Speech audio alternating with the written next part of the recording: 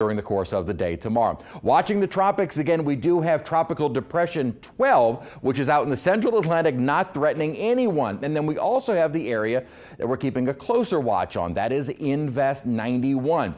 Models started to kind of play it up a little bit more because the satellite data is becoming a little bit more pronounced. We are starting to see more thunderstorms developing around really what had not been much of anything yesterday night, started to really develop a little bit more so early this morning and steadily throughout the day. So the models are a little bit more aggressive than they were yesterday with development, but we also like to see more model consensus in keeping this system basically in the southern Caribbean and moving due west towards Central America by next week. And that is what both the Euro and the GFS are indicating. Still a little bit of a displacement in exactly where this starts to organize and just how strong it gets, but they are a little more aggressive than the models were yesterday. But again, the agreement is there, kind of bringing it toward Nicaragua, maybe Honduras. The reason for that general westerly track of the system is because of this big upper high will continue to keep this system moving to the west and prevent it from ever trying to make